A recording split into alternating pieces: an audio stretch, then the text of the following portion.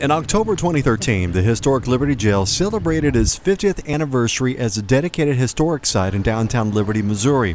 More than 250 special guests attended this anniversary, including LDS Church Apostle and General Authority Elder M. Russell Ballard.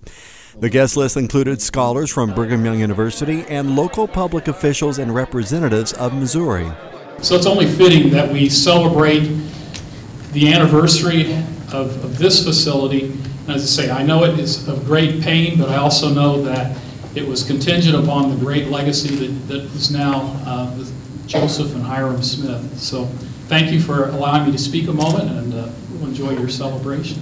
In 1963, the Church of Jesus Christ of Latter-day Saints dedicated this site and opened its doors to the public for free tours. The tours tell the story of LDS prophet Joseph Smith, who was imprisoned here in the 1838-39 winter season. Well, as Latter-day Saints, we view this historic Liberty Jail as a sacred place where one of our prophets, our first prophet of the church, was incarcerated for a time, and where he had some significant spiritual experiences that helped the saints gain strength and the ability to be able to endure hardships and trials of their own, as we today even have those trials and are able to rely upon things that he learned in the jail that help us become better individuals.